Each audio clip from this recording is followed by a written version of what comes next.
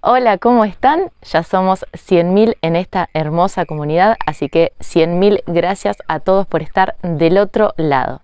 Y para festejar me encuentro viajando por Argentina. En estos momentos estoy en la provincia de Córdoba, más precisamente a 9 kilómetros de Capilla del Monte. Estoy en las cabañas de campo Pléyades, un lugar súper tranquilo para venir a descansar y relajarse.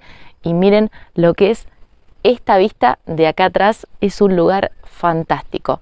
Si quieren saber más sobre este lugar, le voy a dejar todos los contactos debajo del video en la descripción.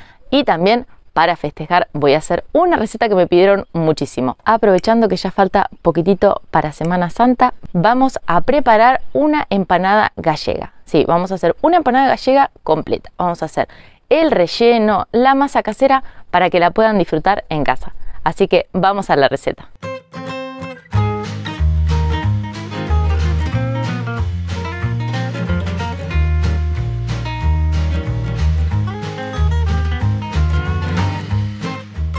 Para esta empanada gallega vamos a necesitar más o menos un cuarto de morrón, al cual lo vamos a picar bien chiquitito.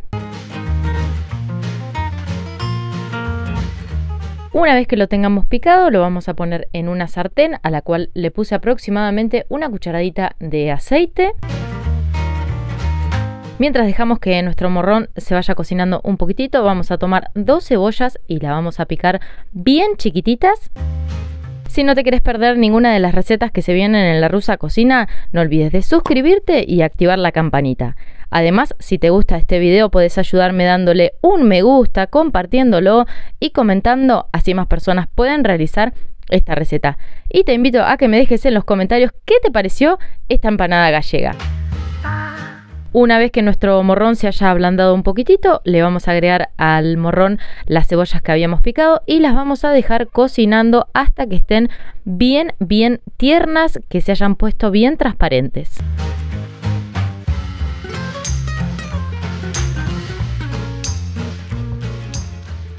Si preparan esta empanada gallega y que me quieren mandar la fotito, ahora lo pueden hacer a través de Instagram, que estoy como la Rusa Cocina.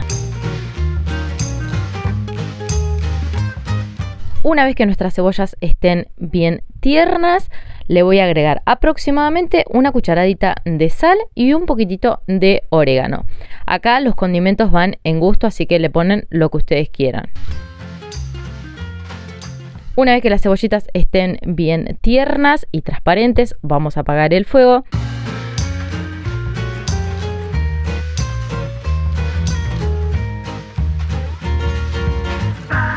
Le vamos a agregar el atún. Yo estoy utilizando lomitos de atún al natural porque me gustan muchísimo más que el atún desmenuzado. Le voy a agregar 2 latitas de atún al natural. Cada lata de atún al natural tienen unos 150 gramos, así que le voy a agregar 2 latas de atún. Si no les gusta el atún, también lo pueden reemplazar por algún otro pescado enlatado como caballa. Una vez que tengamos el atún bien integrado, vamos a tomar un tomate medio grandecito y lo voy a cortar en cubitos bien chiquititos. Y por último le vamos a agregar estos tomates cortados en cubitos y lo vamos a integrar muy bien. Ahora sí, para armar nuestra empanada gallega pueden comprar una masa de tarta ya hecha o pueden hacer la masa casera como la voy a hacer yo ahora. Vamos a poner 9 cucharadas de harina 4 ceros o harina de todo uso, una cucharadita de sal y lo vamos a integrar muy bien. Le voy a agregar 6 cucharadas de aceite girasol, también pueden utilizar aceite de maíz o aceite de oliva que no tenga gusto muy fuerte. Una cucharada de vinagre de alcohol y 8 cucharadas de agua. Y a todo esto lo vamos a integrar muy bien, vamos a formar un bollo. El vinagre se lo agrego porque actúa como conservante y además le da un sabor muy especial a nuestra masa casera.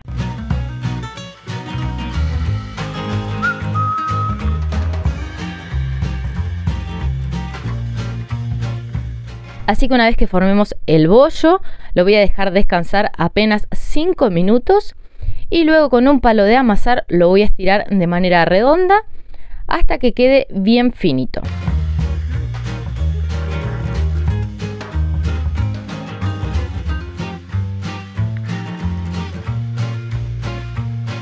Una vez que hayamos conseguido esto, lo voy a poner dentro de una asadera.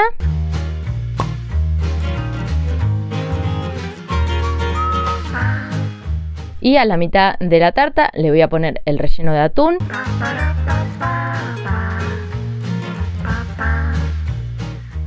Por arriba le voy a poner un poquitito de queso cremoso. Voy a tapar el relleno como formando una empanada. La voy a cerrar bien y le voy a hacer un repulgue. Acá le hacen el repulgue que ustedes quieran. Si no le sale ninguno, también lo pueden hacer con un tenedor.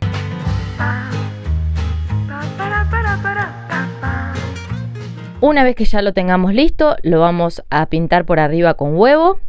Y yo les polvoreé un poquitito de orégano. Y todo esto se va a ir a un horno bien fuerte al máximo hasta que nuestra masa esté bien dorada. Aproximadamente van a ser unos 30 minutos, pero todo depende del horno de cada uno. Vieron que cada horno es un mundo. Y así sale nuestra empanada gallega del horno. Miren qué linda que quedó. Ahora la voy a abrir para que la vean cómo quedó por dentro.